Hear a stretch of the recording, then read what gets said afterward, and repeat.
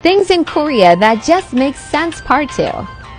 Free Wi-Fi on local buses. Self-serve cutlery and tissues. Storage lockers in subway stations. This is actually a lifesaver. I only paid for $CAD. 24/7 photo booths. They have hats, hair straighteners, and brushes. Interesting, these photo booths are all over Seoul. Airport lounge where you can play Valorant or League while waiting for a plane. I definitely miss my flight.